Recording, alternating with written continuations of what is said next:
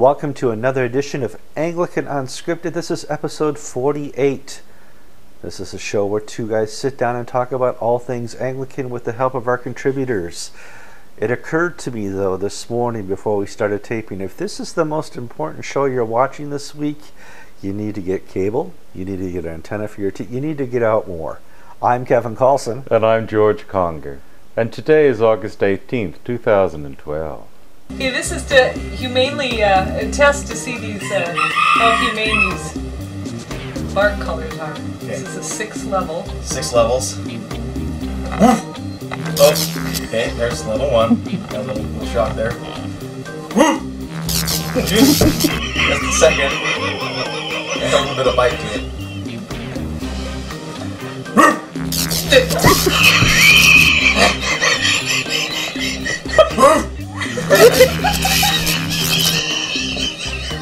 That was 4, I think. I saw.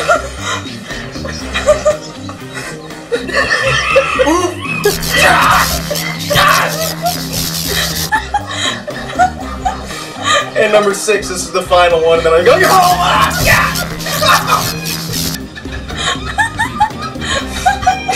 oh, give me off.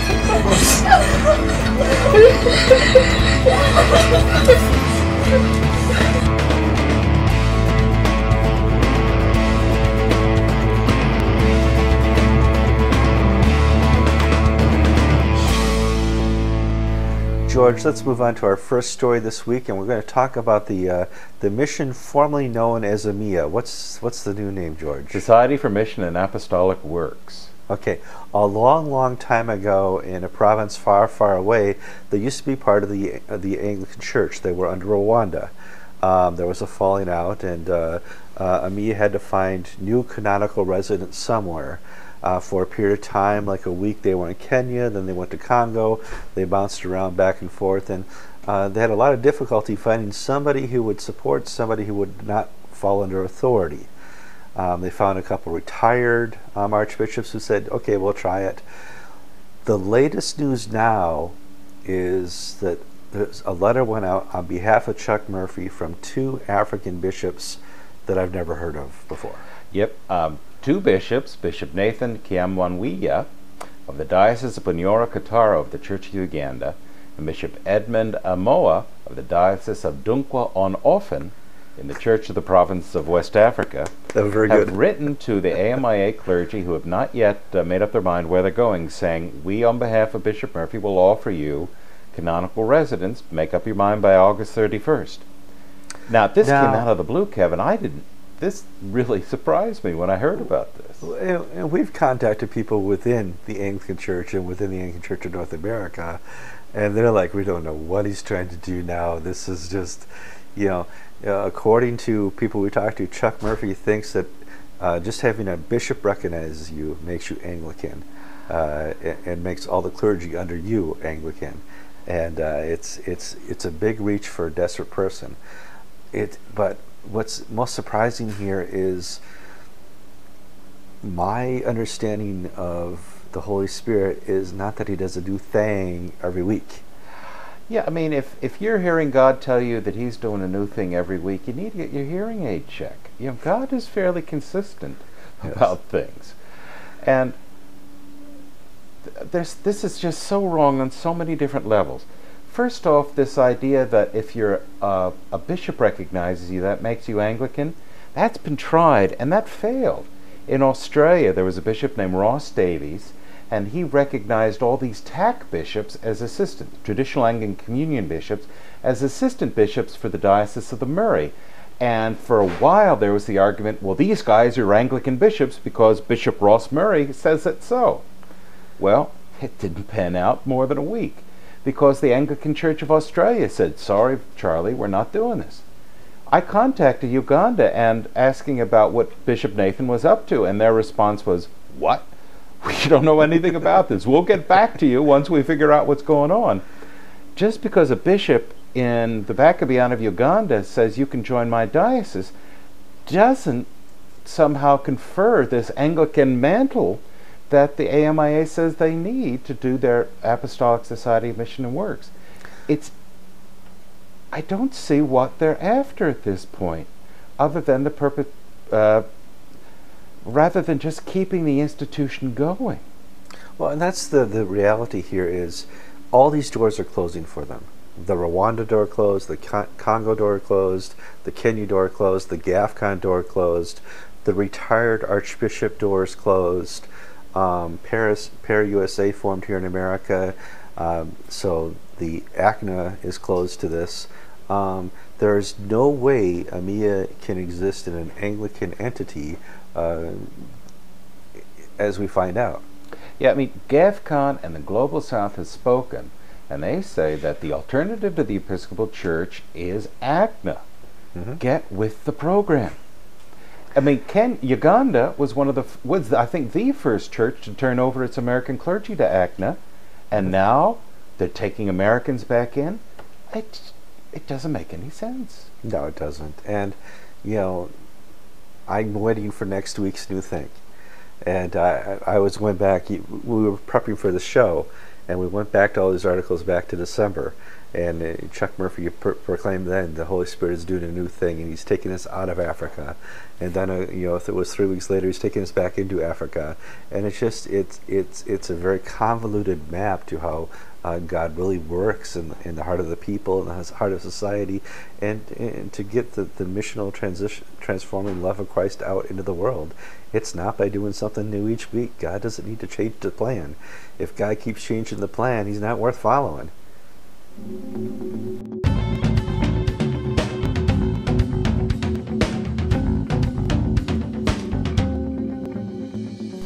George, let's move on to story 2. We're going to talk about All Saints Paul's Island again. Last week we talked about how Father Rob Graff was able to send a letter to the congregation saying, listen, it's time to choose between ACNA and AMIA. We're going to leave it up to a parish vote. Please show up in 2 weeks. I, Rob Graff, favor moving to ACNA, just so you know, and show up and vote. And we thought, hey, this is cool. The rector's in charge of the church. There's not a lot of split going on. Looks like all is well. But since we had a report last 10 days ago, a lot's happened, George. Yep, there have been 2 coups in the greater Anglican world. One in Egypt, where President Morsi got rid of Field Marshal Tantawi, and the Muslim Brotherhood took over the Egyptian army. And at All Saints Paul's Island, Chuck Murphy attempted a coup with 3 members of the vestry to get rid of Rob Graff and keep All Saints firmly under the authority of the Apostolic Society for Mission and something or other. Something like that. And Chuck Murphy's coup failed. No, it did. So there's still a lot of struggle within church, and there's no place Satan works better than in church polity, especially when a church is divided about its discernment of where to go forward. All Saints Paul's Island had no trouble leaving the Episcopal Church under Chuck Murphy's authority and leadership at that time. It was obviously the right thing to do. However, at this point, the shepherd has stopped being a shepherd. The shepherd is introducing something new every week. The shepherd is not leading people into relationships with Christ, but leading them to another province, to another diocese, to another location to find a safe place for his sheep, when the safest place is under the headship of Jesus Christ. And I see a lot of difficulty here for the people in the church, because this is not a situation you find very often in Anglicanism, where you have a cult of personality plus the idolizing the church, plus the history and the money that's found in Paul's Island, plus faithful people who are Christians. Yeah, and Kevin, personality and money, when they start to drive church issues, you know you're in a great deal of trouble, because you lose sight of the gospel, and you lose sight of what it's all really about. And it's unfortunate what's happening at All Saints Paul's Island, because a month ago at this time, they were a fairly united, fairly happy, fairly forward-thinking congregation. Now you've got a small group that is making a great deal of trouble, dividing people, dividing friends, dividing a church, and that's not the way forward. No, it should be up to the body where to go from here, and that's often the case. Is it's left up to the parish to vote whether to leave the Episcopal Church or whether to leave AMIA and join. A lot has really happened since Paul's Island was first formed, and a lot's happened since AMIA fell apart a year ago. and they're in a very difficult position, and we ask Anglican Unscripted viewers to pray for the church, and if you know people there, to contact them and encourage them. It's not the place you want to be at this time in this place. You want a shepherd who's going to shepherd you into a relationship with Christ.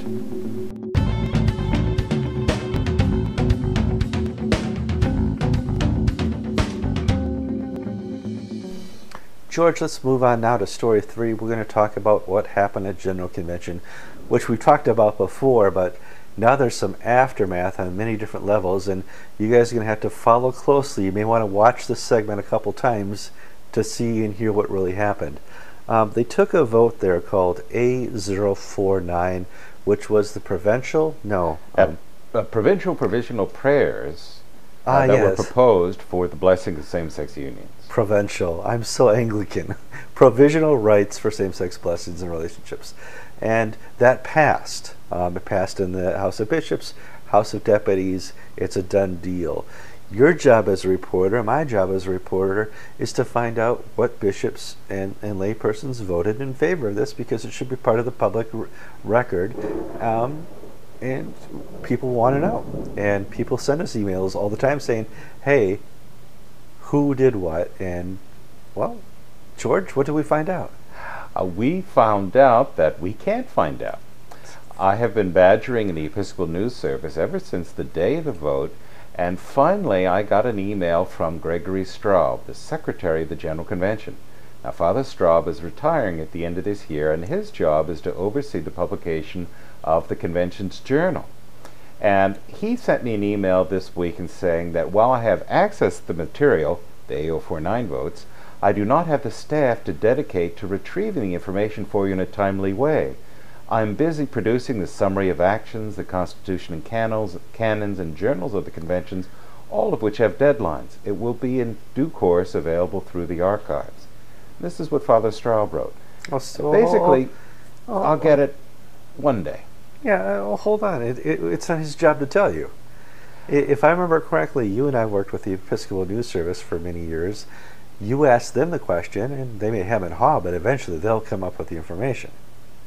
Right, and remember, the same week that I got this email from Gregory Straub was the week the ENS announced that 10 staffers at 10 positions at the Episcopal Church office in New York have been eliminated.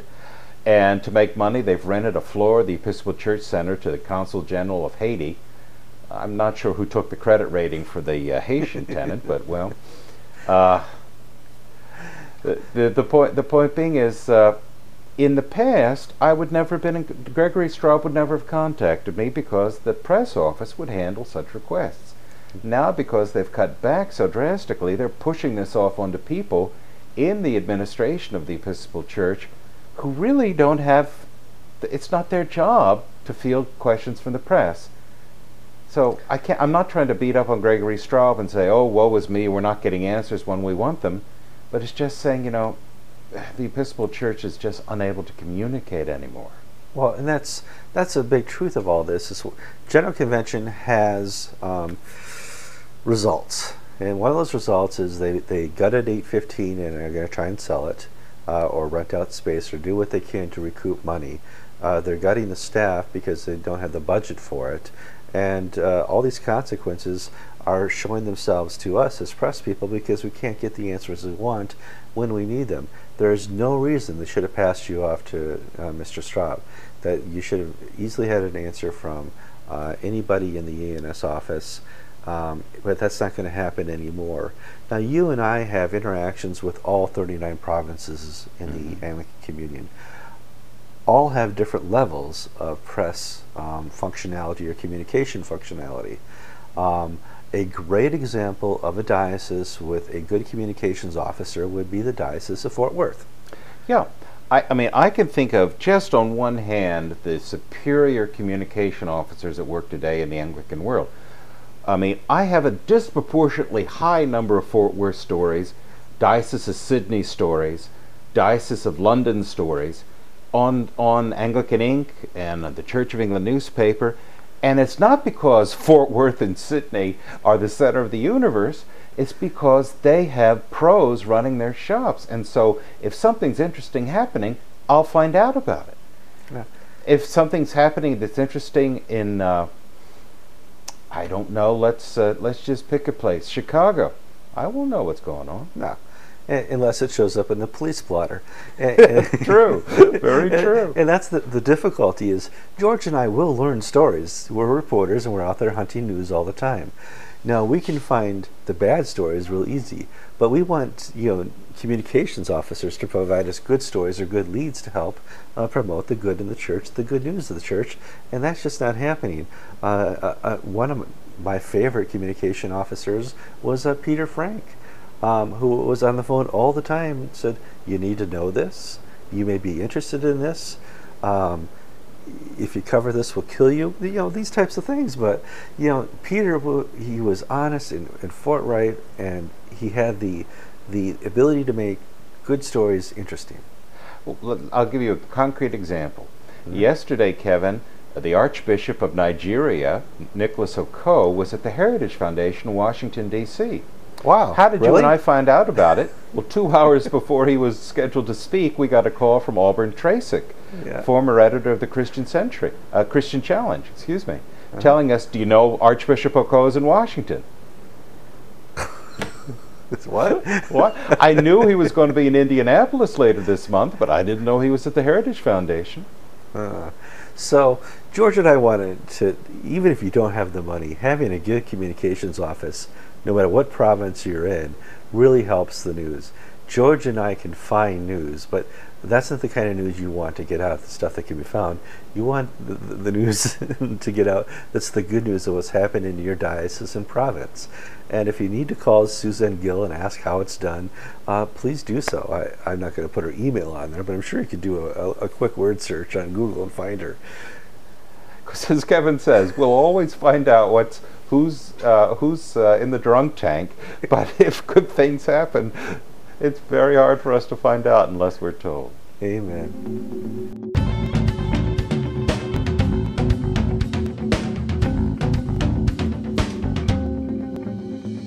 Welcoming back to the show the guy across the pond, Peter Old, for his segment on Anglican Unscripted. We had a week off here, so we got a break. You guys had some sporting event over there. I'm not sure. We had the Olympics. Oh, was it the Olympics? It was a fantastic per capita table produced in one of the newspapers here, which was basically medals per capita. We stuffed you over there. I'm sorry, we don't go by per capita because we got all this land we have to fill up. And yeah, I'm sorry, but I think we had 49 golds. I don't remember. What did you guys? We actually had a tremendously good Olympics. You guys did. Yeah. 29 golds, 56 medals in total. Yeah. It was superb. It was much more than we expected. The whole thing's been really cool, and we got the Paralympics coming in 2 weeks' time. Yeah, that's just great. To add fun. And I got to say, the security was great. There wasn't the traffic jams that they were going to talk about.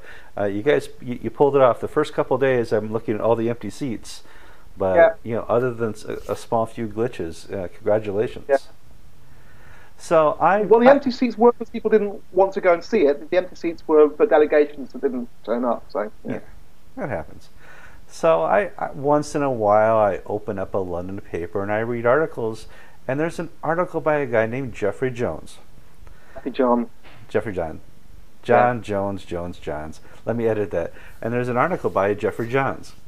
So he says Rowan has ruined everything and put the gays back, and he's his whole time as a bishop has been for naught.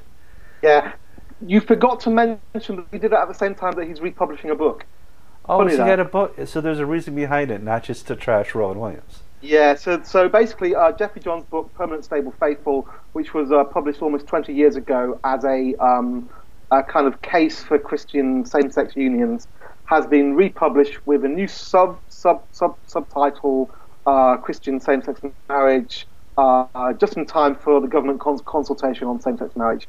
And it was accompanied by a wonderfully polemic hyperbole in the Guardian newspaper, with the usual kind of stuff that Rowan Williams is a traitor to the liberal cause, and that conservatives are really evil and demonizing gay people and all the usual stuff that we hear. Jeffrey John seems to be in the papers about once a month now, almost on the month. It's like there's a strategy or something. Okay, let's tell our viewers we got lots of new viewers. Last week our viewership grew by 16%. No way! Awesome. This week I'm on. It's going to explode. So, tell our new viewers who Jeffrey is. Jeffrey John is currently the Dean of St Albans Abbey. He was nominated in 2003 by the Bishop of Oxford to become the suffragan Bishop of Reading. The problem is he's basically one of the most outspoken gay activists clergy in the church, and he was in a relationship, and so there was a huge kind of outcry basically and at the time. The protector of the church, Queen Elizabeth, got wind of this, and she allegedly called Rowan in the office. And what happened there? Allegedly. I can't confirm that story. That is, I've actually had nobody tell me, confirm to me the story that basically the Queen said, "I will not approve this." Full stop. But so, basically, Rowan met with the Queen. After meeting with the Queen, he met with Jeffrey Johns and said, "Listen, it's not going to happen." I think we have to be fair to our viewers, Kevin, to say that is an apocryphal story. I haven't heard it shared. I'm not sure it might have happened like that. It could have happened, allegedly. Okay. But Peter, you read the Telegraph, you read all these newspapers in London who make 1,000 accusations, hoping that you will deny some so they can find the real story. I can tell you what certainly happened was a tremendous coalition in Oxford Diocese of evangelical churches, traditional Catholic churches that came together and basically went to the bishop and said, if you appoint Jeffrey John, our money stops and we will bankrupt you inside a year. So the Oxford Diocese was facing bankruptcy if it did it as well. So we're having big discussions now in London and in the Church of England about what to do about same-sex blessings down the road. I saw something in the Changing Attitudes blog. A little interesting line just dropped in there. Colin Cowder, Changing Attitude, one of the revisionist leaders here, just mentioned in passing that he'd been told that all of the Church of England diocesan bishops had been written to by the current working party, sort of doing a report on human sexuality, asking them how they have implemented the 2005 Pastoral Statement on Civil Partnerships. So in 2004-2005, the Labour government introduced civil partnerships, which are basically civil unions.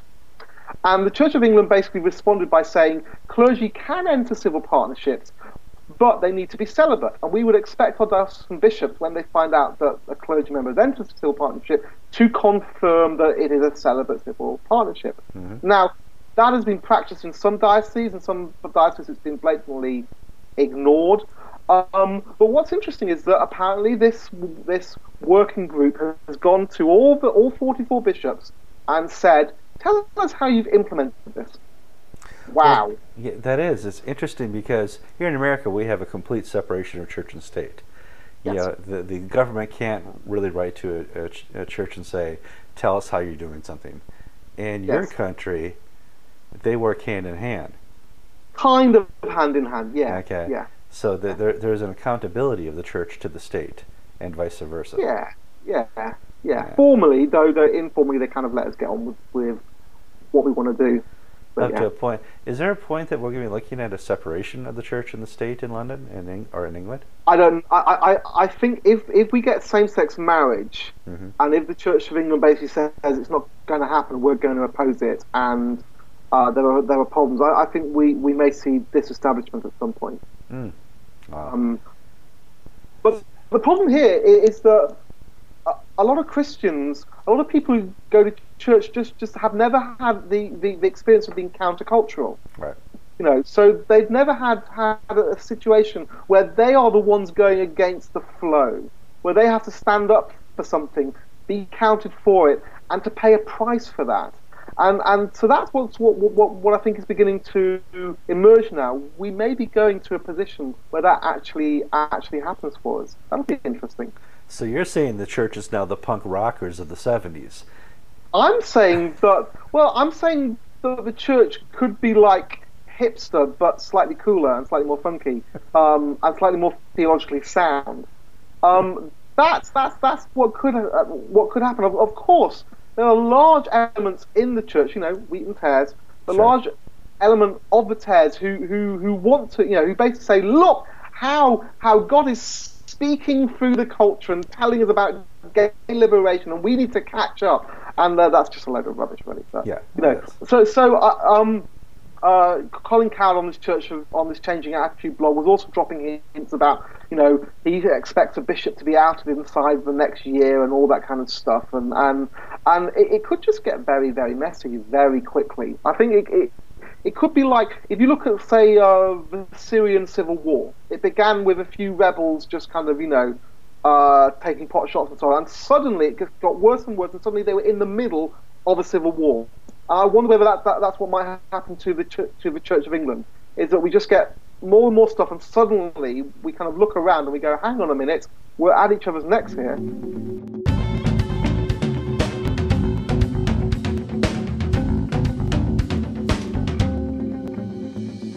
Welcoming back Alan Haley, the lay canon of lay canons, who's not officially a canon, the lawyer of lawyers. How are you doing today?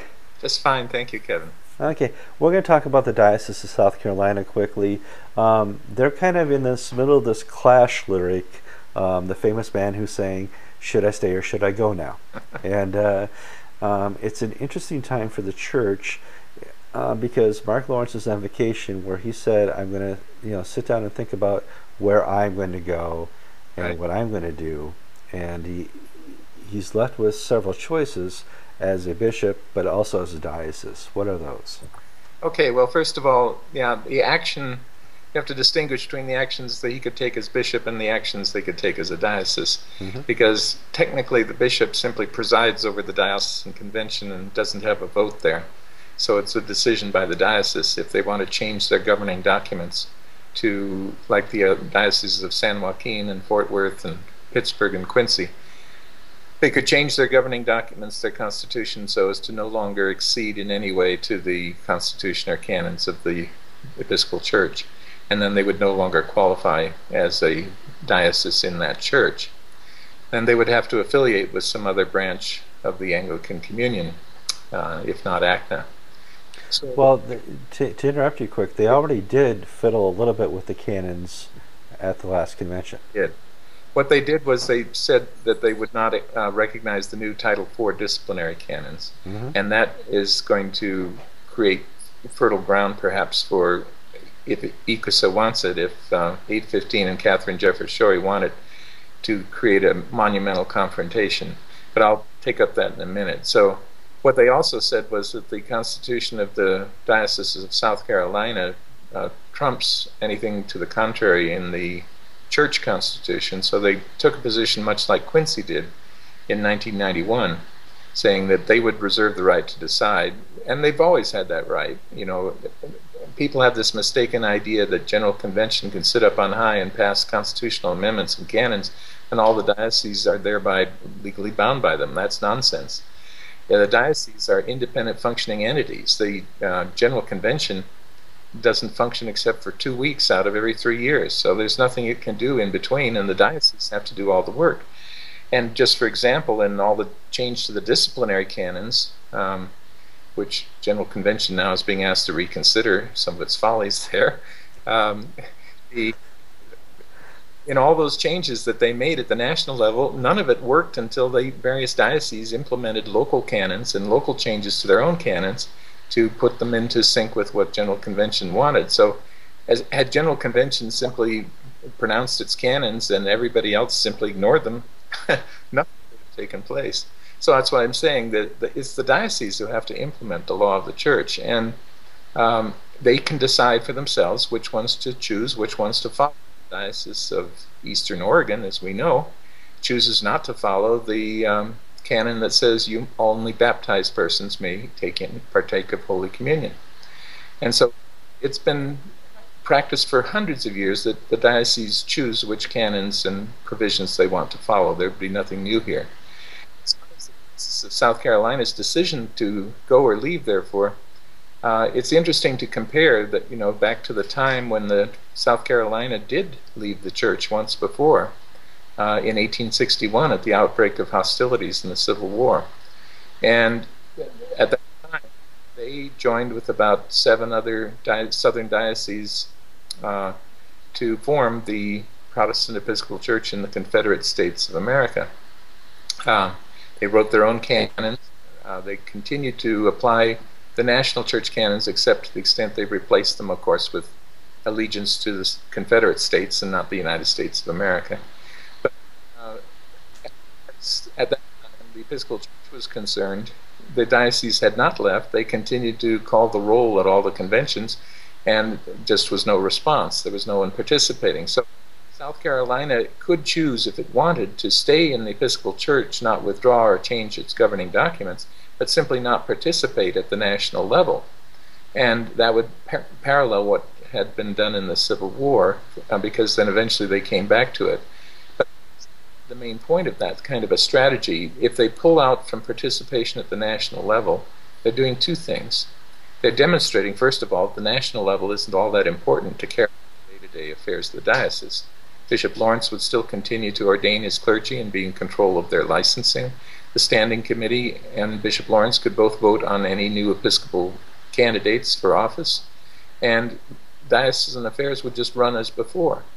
The interesting thing that would happen is if 815 decided to try to take any disciplinary steps against Bishop Lawrence while they stayed in, and that would have to initiate proceedings in front of the Disciplinary Board for Bishops, which is a creature of the very new Title IV, which South Carolina doesn't recognize. Yeah, it's that as well, but there's also an internal, there are churches in the Diocese of South Carolina that want to stay Episcopal, but they also want to be a part of General Convention. And they, of course, have been the instigators of these disciplinary charges, who tried to file the charges as soon as the new Title IV went into effect. They wasted time after Bishop Lawrence under it. Yeah, I think they had the charges written before Title IV was written. Fortunately, the disciplinary board did not take up the charges. They were wishy-washy and not very worthy of anything. So it would be okay legally, and would offer some structure if they stayed in the Episcopal Church but just did not attend anything. They wouldn't really have to rewrite any of their canons. They just don't show up to the General Convention. There's no duty to attend General Convention or participate. Okay. It's a right of being a member. And as a voting member, they can send 1 or 2 delegates if they want to just keep in with any of this falderall that's going on at the national level, and be true to their parts. And then, as I said, it was a 2-part strategy that would cut their strategy to minimum and show thereby that national church is not that important. But the other thing they could also do during that time period is they could try to forge alliances with similar conservative dioceses to make an organized resistance to this disorder at the top. And perhaps through something like that, a more concerted alliance could be formed, much the way the 7 southern dioceses did during the Civil War. Came together in regular conventions and meetings and decided how they would run their affairs, totally independent of the national church. So it could be done. It would be a question, as I say, 3 other dioceses that way, or 4 other dioceses joining in that kind of a pact. You would have enough bishops to consecrate another bishop if they wanted to replace someone, without having to kowtow to the whole national structure. Yeah, well, that's the interesting thing. I don't know if they can do the coalition so well now that ACNA has taken a lot of the conservative dioceses with them. We're talking maybe at tops 4 dioceses that I can think of. There are some moderate dioceses, and there are some retired Episcopal bishops that would want to participate in this, but I don't see the earnestness of anybody who's not already left for ACNA. Well, strategy would have to, it would probably need more than just 4 dioceses. There's the communion partner diocese to be considered first of all, and it would have to, because the safety is in strength is in numbers. If 10 or 11 dioceses unite together like this, then Catherine Jefferts Schori cannot depose the bishops of all of them. And if she did, she'd be in for a total Donnybrook of canon law here. So there's, as I say, safety and strength in numbers, but it's where they're just acting one by themselves that she's managed to pick them off and start the lawsuits and so on.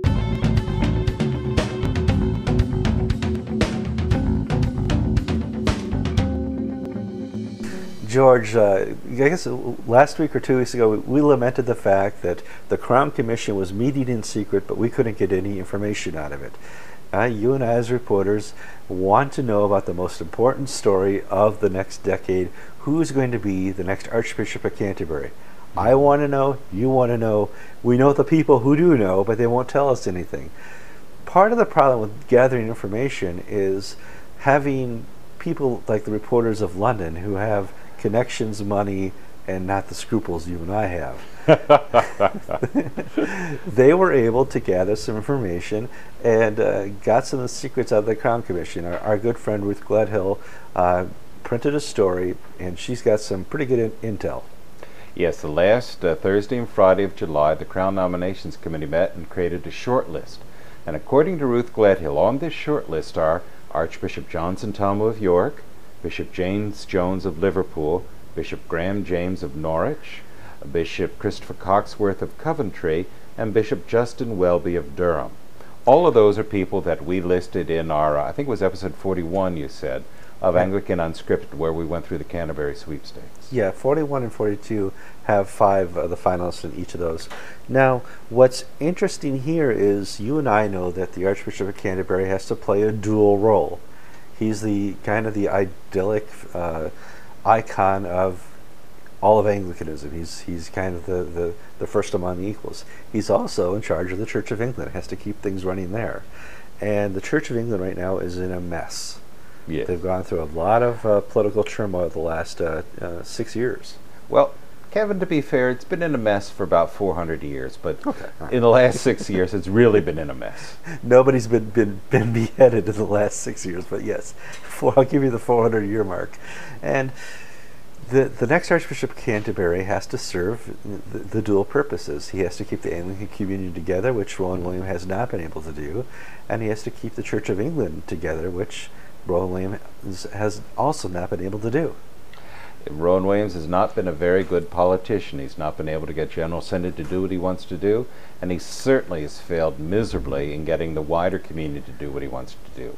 Okay. And on this list, Kevin, I only think that there's one person who the Global South would even consider being acceptable. Well, yeah, Johnson Tomu, who came from Uganda, would probably be the one person that they would call traditional or conservative, but he's probably not to their perfect liking. They would probably want a Richard Charters or somebody who's more of the conservative traditionalist or traditional conservative. Michael Nazarali, Richard Charters. There Sure. are people like that in the Church of England, but they're not on this list. No, they're not. Frank Griswold's not on the list. Well, there is no death wish on the Crown Nominations Committee, I'm afraid. But thinking of Frank Griswold, there are some wonderfully two-faced people on this list. Yeah, I saw people that. who have the ability to be liberal in one group, talking to one group, and to be conservative when talking to another group. Guys who can just talk the talk and be as smooth and just beautiful. They don't stand for anything, but they fill out a suit really well. Well, they do. They can change their mind on a plane trip, and that's an amazing gift. We'll give you more reporting as we learn more about what's coming in from the Crown Commission.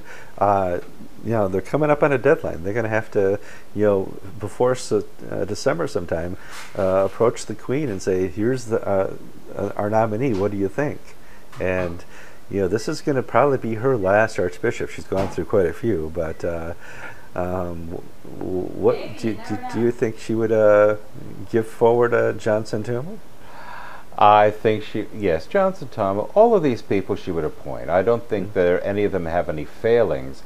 It's just that what would work for the Church of England is not going to work for the Anglican Communion, and what would work for the Anglican Communion is not going to work for the Church of England. The time really has come to separate the two positions. Amen.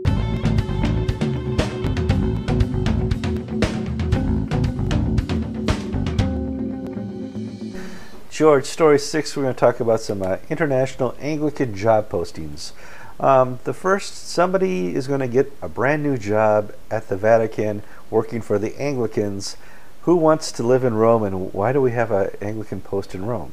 Well, the Anglican Center in Rome is essentially it's the embassy, it's the Archbishop of Canterbury's formal representative to the Roman Catholic Church. It also is a study center, and it's a really nice little position to represent the Anglican Communion to the wider Catholic world. And the last person is just retired. He's the former Dean of Melbourne, Australia. And traditionally this job has been held by white liberals from England, Australia, and the United States. Okay, if I remember correctly, there was an Arctic meeting in Hong Kong. And I don't know why we have these meetings, because it really makes the Romans wonder about Anglicans. That didn't go so well. Well, we had the Anglican Roman Catholic International Consultation Meeting, ARCIC, as you said, in Hong Kong, and they were talking about moral issues, and at the end of the meeting, the head of the Anglican delegation, the Archbishop of New Zealand, David Moxon, said, and oh, by the way, we don't have a common moral teaching also, because we think homosexuality is okay, while you Catholics think it's bad. Now, this came as a bit of a shock to the other Anglicans on the delegation, because no one had decided except the Archbishop of New Zealand that homosexuality had been moved from the sin column to the virtue column in the moral balance sheet. You didn't attend Lambeth 110 meetings, I guess. Well, all right. Moving on, the Anglican Communion Press Office also has a posting for a job in Africa, somebody who's going to cover African news. This is significant on a second level, but we'll talk about later. What's the deal with this press? Well, the Anglican Consultative Council will pay for somebody to work in Lusaka to spend 1 day a week covering the Church of the Province of Central Africa, and the rest of the week covering the news of the wider church in Africa. Basically, this is going to be the mouthpiece for London in Africa, explaining African news to the Africans from a London perspective. Which is really, in all bad ways bad. You don't need, since colonization, anybody from London telling Africans their own news. And there's more of a second purpose to this, and that's really to have this behind-the-scenes undercover indaba going on in the press. Yeah, if you say something we don't like, we cut off the money, and therefore the ride's over, folks. Yeah. It's a way to buy access. It's a way to buy public opinion in the church in Africa. And George, Kevin, how could you know this? Well, you just go back to where the money's coming from. George, where's this money coming from? Trinity Wall Street. No, you take it back, really. So, Trinity does fund some good things. Their money has really gone to help a lot of things. But as far as communicating the gospel, they're not really good at that. They're communicating liberalism is very good. And buying press officers in Africa, kudos. You got the money to do it, do it.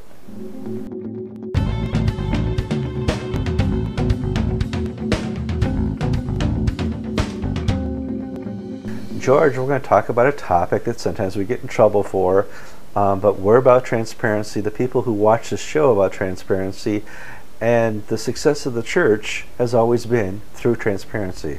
We watched the Episcopal Church fall into dismal and despair and collapse because they kept so many things a secret, a lot of the polity and politics. The success of the ACN and the Anglican Church in North America has been through transparency and letting things be out in the open and discussed in full. You and I are going to talk about affinity dioceses, and we're talking about it because I saw a report last week that my good friend Archbishop Duncan flew into San Francisco to perform some ordinations. And on first glance, that's not a big deal. He flies all over to consecrate bishops and he ordains people all the time in Pittsburgh. But I've never seen him fly to San Francisco to do it. And I sent an email to you, or you and I conversed about it and said, what's going on here? And what did you find out? Well, I contacted Bishop Eric Moniz, the Diocese of San Joaquin. San Joaquin has congregations in the Bay Area, as does the Diocese of Pittsburgh. And I asked the question, why is Archbishop Duncan having to fly out? Why can't you do this? And also, is this because Pittsburgh ordains women and San Joaquin does not? Bingo! There's the answer. Sure. We've got the women's ordination issue causing a new diocese to be formed out of congregations that geographically should either be in Western Anglicans under Bill Thompson, or San Joaquin under Eric Moniz, or even the Diocese of the West of the Reformed Episcopal Church. Right. There's not a lack of Anglican cover for California. No, and this is a part of affinity. We are kind of the affinity experiment here in the Anglican Church of North America. I remember, though, New Zealand tried this. New Zealand in the 90s decided to have ethnic or cultural dioceses. They divided the country, so you have Paheka, or which is the Maori term for white people dioceses like Christchurch, Dunedin, and so on. And then you have Maori dioceses, or Hui Aorangas, I believe that's the word. So that the church in New Zealand is divided along racial lines. Now, affinity dioceses as a whole work pretty well, but they come with an Achilles heel. A great example, I think, is Forward in Faith. Forward in Faith has seemed to work because it is fairly grounded and a fairly long-term institution, that people have a common doctrine, a common understanding of the sacraments, a common understanding of prayer book and scripture. And then we have other types of affinity dioceses that are nation or nationally based. Yeah, we have what's going on this in a week or two. The Archbishop Oko of Nigeria is setting up a Cana diocese in Indianapolis, or in that area. It's not going to be geographical based, I hope. I'm not sure. And that is kind of the Achilles heel of this affinity thing, is why does the Archbishop of Nigeria need to provide a safe haven for Nigerians? Is not the Anglican Church of North America well suited enough to handle Anglicanism here in America? Yeah, and that speaks to my discomfort with the New Zealand experiment. Maybe it's because of American history, but the idea of dioceses that are cultural or national, that are for reasons other than issues of doctrine, really bothers me, because I don't think race or national origin should be determining factors of where you go to church. I think it's what you believe, not who you are. Yeah. Well, I think affinity in the long run can work, and I think there's this Achilles heel, and the worst part about this is you're at a point now you can just choose your bishop, and that's not how Anglicanism was designed or envisioned, or the episcopacy was envisioned, from my understanding of church history. Well, if you want to be a Congregationalist, be a Congregationalist. If you want to be an Episcopalian, you're in a church ordered and governed by bishops. Mm-hmm. Often they're not very good bishops, but still that's the system we have. Yeah. And the hybrid system, I really don't think it's been working well. Yeah, it's got its problems, but there's not anybody under the College of Bishops in ACNA I want to be under. They're all good bishops, is the problem. And what we're having here is a select and choose over small doctrinal issues, and that it makes my head scratch a little. And I think that may be the small Achilles heel of affinity dioceses, where geographical dioceses have been so successful in the past. Just a thought and an opinion from George and Kevin, who may not have a show next week.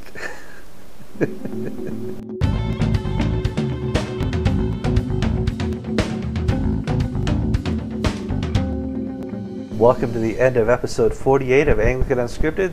Kevin and George had a good time sitting down.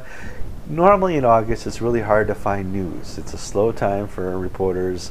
A lot of the church, especially bishops and clergy, take August off. It's a time to, get out of town, go to the beach, get some sunburn, then come back and heal. And so George and I have trouble finding stories. Not so this week. We had plenty of stories, good stuff. Let's talk a little bit. Last week's episode had 16% more viewers than ever before. We're hitting record amounts, and I thought it was because of Chick-fil-A, but maybe there's other reasons. I think it's the South Carolina. People are wondering what's going to happen, and we won't know till the end of the month, but I think a lot of people are following that story, the possible secession of the Diocese of South Carolina from the Episcopal Church. That would be a big story. It'd certainly be the story of the year. We again covered the Mia stuff this week and last week. It's interesting to find out. Please give us the feedback of what stories you're liking to hear, because I want to know why the audience grew 16% all of a sudden in 1 week. That's amazing. We're getting up into the 30,000 viewer range, and I'm scratching my head figuring out, come on, it's not because we're like Mr. and Mr. GQ here. Something else is happening. On to other things. We set up a brand new Facebook page for Anglican Unscripted. If you want to friend us there, I'm putting the link into the show notes here. Please send us comments at AnglicanUnscripted@gmail.com. It's important to hear from people about stories. We got a lot of good insider information about the All Saints Pawleys Island stuff from viewers. It's good to get stories, George. And also, pray for us. Pray for the work that we do. Pray that God enliven and enrich in our hearts. And send us your prayer concerns, things that we can raise up and share with God on your behalf as well. See, remember, this is a ministry. Kevin and I love doing this. We're so fortunate to be able to have fun and enjoy the work that we do, but it is a ministry that is dedicated to the glory of God. Yeah, well, and we both got to admit, you and I have been attacked a lot this week. Certainly with lack of encouragement and other issues to really sit down in front of the camera once a week for 3 hours. That's not easy. We have to be on our best right here in front of the camera, and to get the motivation to do it, sometimes it just isn't there. What are you doing today? Today's not a good day. I got to go to the doctor or whatever. And to really schedule what happens here on Unscripted is not that easy. And we need your prayer in your prayer cover for keeping us from the things that would want to stop this show. Another thing, the AnglicanTV website has been updated. I've added some new features to it. It's easier to navigate. We'll be adding more of the older content later on, but it's another thing you need to check out. And we keep updating the stories on Anglican Inc. It's maybe a slow news month, but we certainly find the stories out there somewhere. And a reminder, we don't want to find the stories. We want you to help us get the stories. I'm Kevin Carlson. And I'm George Conger. And you've been watching episode 48 of Anglican Unscripted.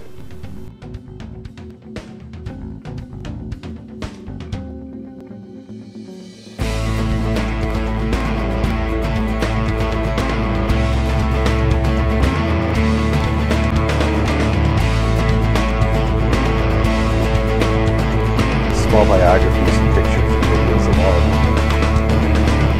Cool. What do you think, George?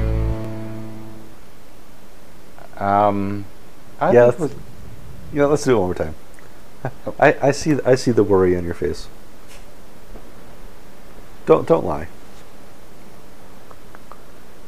Oh, that's cool. I got my daughter in the picture. There's a blooper. Good. What? Nothing.